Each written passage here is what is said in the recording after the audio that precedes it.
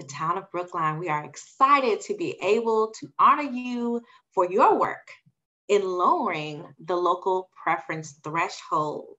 Excited to be joined by you all on screen here, and thanking you for the town's commitment to eliminate housing discrimination by advancing the promise of fair housing and access for all in Brookline, with the goal of assessing its implications in the context of racial equity and fair housing.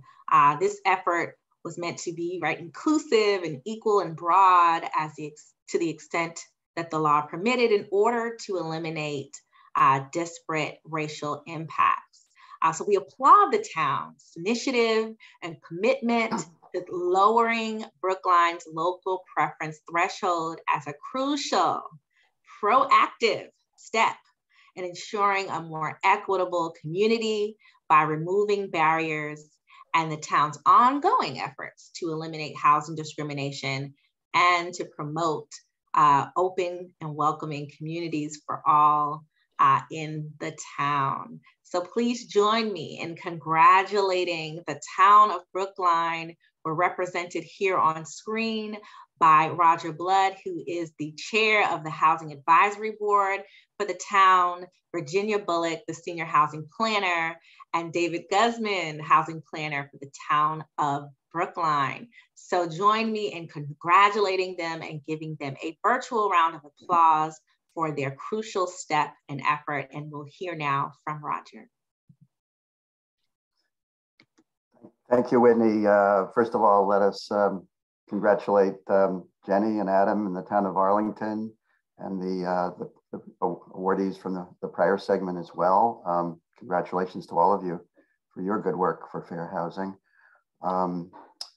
I'm delighted to accept this award from CHAPA on behalf of the town of Brookline, the town's Housing Advisory Board, and the Housing Division staff of our Department of Planning and Community Development.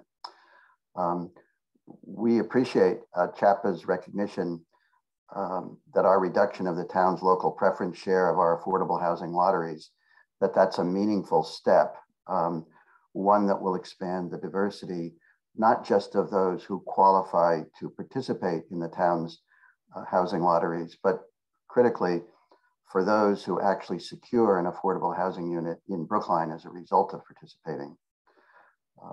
While our decision was focused on changing affordable housing outcomes in Brookline, we're pleased that this recognition today by CHAPA may also encourage other communities to consider taking a similar step to add diversity to their affordable housing lottery winners. So thank you very much on behalf of the three of us and the town, and we look forward to participating in the forum momentarily. Thank you.